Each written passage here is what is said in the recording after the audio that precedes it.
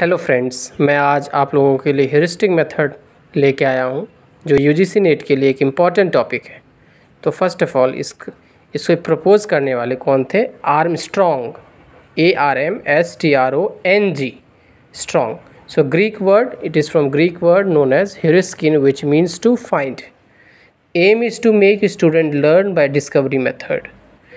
The principle of activity, logical thinking, known to unknown, purposeful experience, self-thinking, self-study, etc. Through these methods, heuristic method can be done.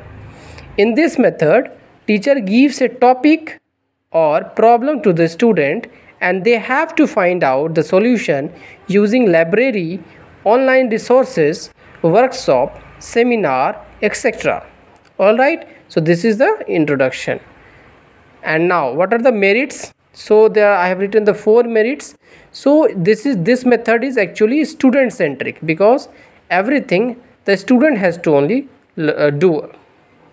The second thing is student learn on their own because they are self-thinking, self-studying. So they don't need the help of teacher in this method.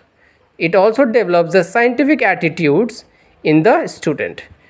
And last one is it gives all round development of students. Okay, now what can be the demerits? So not meant for primary level student.